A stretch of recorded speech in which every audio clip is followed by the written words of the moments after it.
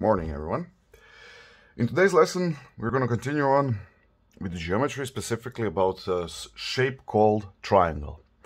Now, triangle as a shape for you is nothing new. You've done it multiple times in your primary school years, considering mathematics. You learn different types, considering by angles and by sides. So today we're just going to go through the naming of them one more time.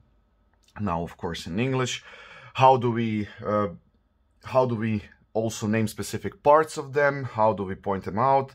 And some formulas that are going to be applicable for all triangles going forward.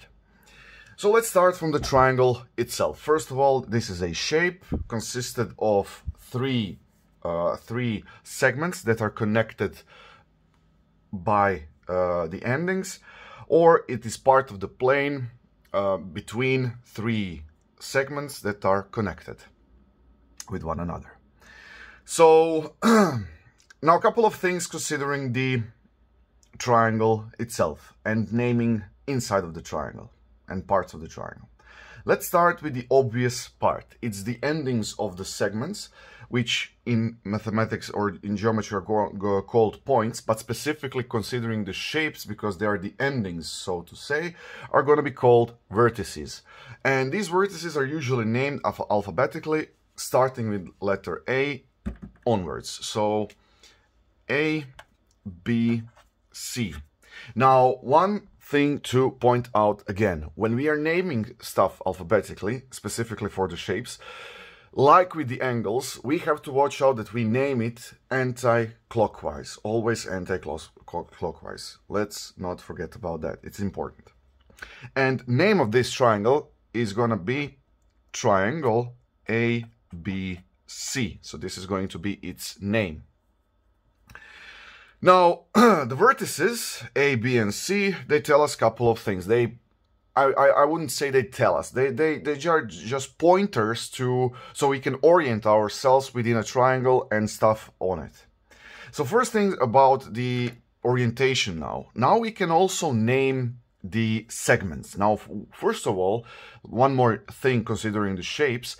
When we talk about shapes, these segments are not just going to be called segments, they are going to be called sides. So this is also something to watch out for. So we now have side AB, side BC, and side AC or CA. So how do we usually name them? Well, we usually name them using the small letters of the alphabet. And the way that opposite the vertex A is going to be side A. Opposite vertex B is going to be side B, and opposite vertex C is going to be side C. Now, of course, these are not just the names of these sides, they are also going to be the measures or the lengths of each side. So A is going to be length of side BC actually, B is going to be length of side AC, and C is going to be the length of side AB. So usually we are going to have centimeters, millimeters, decimeters, etc., yards. So we know where to put it. So this is one part. Now there is another part that you can also look within a triangle, and this is the angles themselves. Now, what is the name of why is the name of a triangle? Because this means we have three angles, and there are three angles in this here shape, geometric shape. So we can also point them out. For angles, like in the angle part of the lecture, we actually use Greek letters. So in vertex A, the angle is going to be called alpha. In vertex B is going to be beta, and in vertex C is going to be gamma. So these are usual letters that we use, or symbols. Now, one more thing, considering these alpha, beta, and gamma. I'm going to write it down here, alpha, beta, and gamma.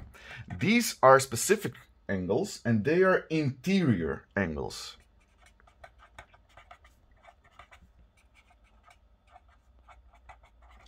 And there is something about them. We know something about them. If I would sum them up, or sum of these three angles altogether, so alpha plus beta plus gamma, is going to be equal to 180 degrees. So this is the first measure in all of this that we can actually say.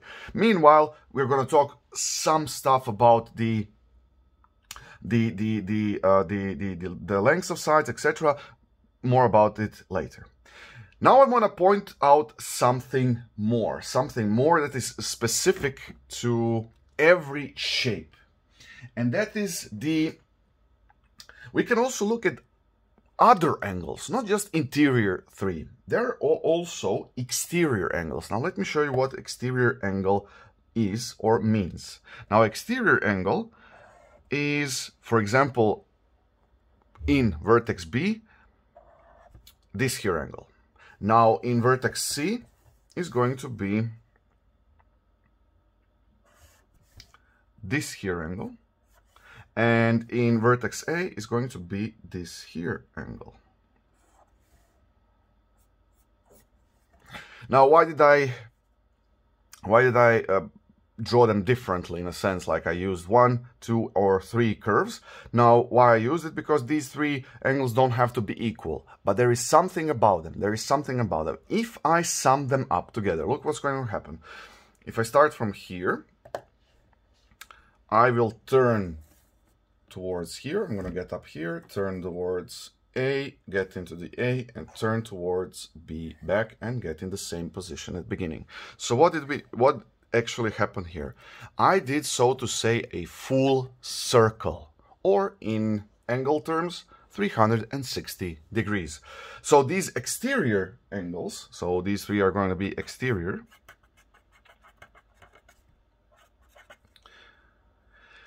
they sum up to 360 degrees. And this is something that is going to be equal to 360 degrees for any geometric two-dimensional shape. So watch out for that in the future. Now this was considering the angles themselves. Now let's go back to the sides. Let's go back to some properties. Now there are a couple of things that we can measure for each triangle. And one of them is perimeter. What is a perimeter? Perimeter is sum of all sides of a shape. In this here case, perimeter O is equal to A plus B plus C. And this is usually for triangle. Also, we can measure area, because triangle is part of the area between three segments that are connected. Okay, so considering the area, now we have to introduce something else. Now, it's not enough just to have the sides. There are formulas using only sides, but more about them in upcoming lessons. In the meantime, there is one common and most commonly used, and this is using, so to say, height. This is going to be height C, for example. Height is a segment that starts from the vertex, goes to the opposite side, and it is perpendicular to its side. So this is actually the height of the triangle. There are altogether 3 heights, and whichever we use and its corresponding side with it, we can measure area. Area is going to be, in this here case, C times height of C over 2. Now we can also use A, so A times height of A over 2, or B times height of B over 2. So whichever combination we use is going to be okay. Now, all these things that I've written so far, the sum of exterior, the sum of interior angles, perimeter and area, is something that we can apply for any given triangle. So this is common for all of them. Now let's go and talk about specific types of triangles. Now we can look at the types by angle and look at the types by sides. Now if I look at the angles themselves, the first here that I've drawn consists of 3 acute angles. So all 3 of them are acute. So this here means is that this here triangle is going to be called acute triangle.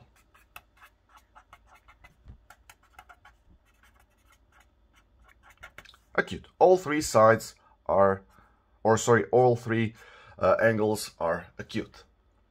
In the second one, I already pointed it out, we are working with one right angle.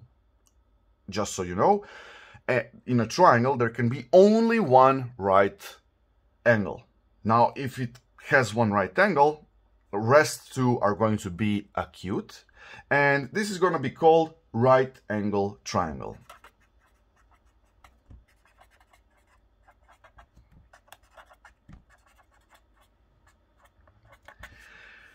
Right angle triangle has some specific properties and some specific things that we have to watch out. First of all, the side that is opposite to the 90 degrees angle is called hypotenuse.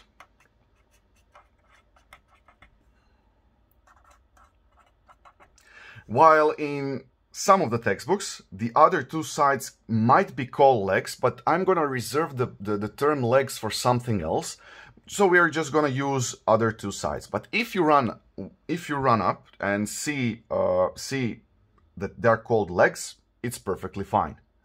Now, this type of triangle is going to be our main subject in upcoming lessons. Not yet. In upcoming lessons, it's going to be the main subject. And we're going to learn something specific about a right angle triangle that we are going to be able to apply next year to any triangle. And in your third year, we're going to be able to apply it not just in the sense of geometry. We are going to be able to apply it outside of it, but more about it in upcoming years. Now, there are also some more specifics about right angle triangle. I'm not going to delve into them. The only thing that I'm going to point out is the area of it. It's a little bit different. It is going to be A times B over 2. Well, what is A? What is B? A is going to be one side and B is going to be other side next to the right angle. Why we can use A and B? Well, simple enough. We either can make a rectangle out of it, and area of a rectangle is A times B, and now this is going to be half of it. Or we can say that, for example, B side is actually height of side A, or side A is height of side B. Why? Because they are perpendicular to one another. So there are two explanations why. And last triangle in this here part is going to be made out of one obtuse angle. So if it consists of one obtuse angle, other two have to be acute, but we have that one specific guy, and we're going to call this obtuse triangle.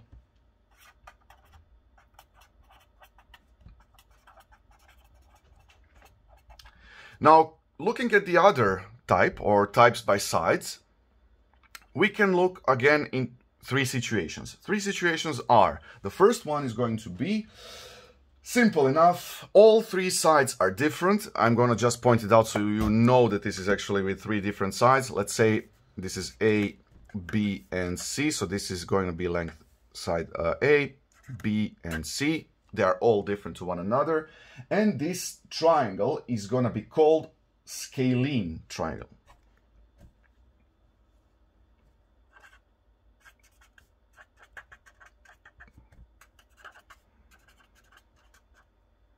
Scalene triangle. Let's continue on. The next one I have pointed out here consists of two sides that are equal in length or same length. So if I want to point it out now, things change a little bit considering the naming of stuff.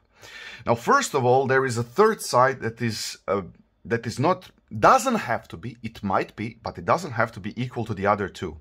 So this third side is going to be called base. And we are going to name it usually with A. It is the base. Meantime, other two are equal to one another, so they are going to be called legs. they're going to be called legs. So this is why I'm telling you, and I said I'm going to use it here for this type of a triangle.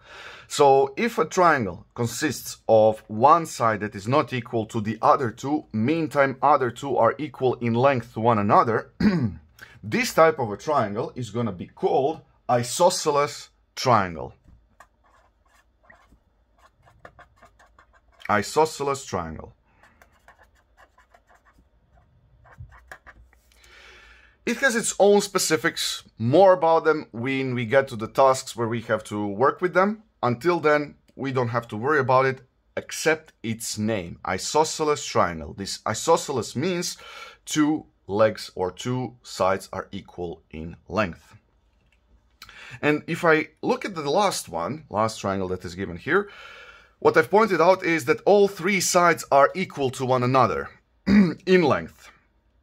So what I can do, the following here, A, B, C. Now all of these sides are going to be called A, A, A. They are equal in length. So it's similar situation to isosceles triangle, meaning that two sides are equal to one another. Now the base is also going to be equal to the other two legs, so to say. We can also call them legs. This means everything is equal. All the sides are equal. And this type of triangle is going to be called equilateral triangle. Equilateral triangle.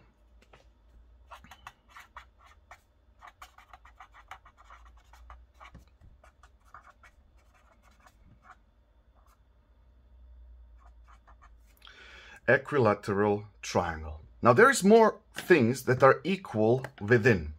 First of all, in the isosceles triangle, looking at the angles themselves, the angles that are next to the base are going to be equal in measure. Meantime, the third one doesn't have to be.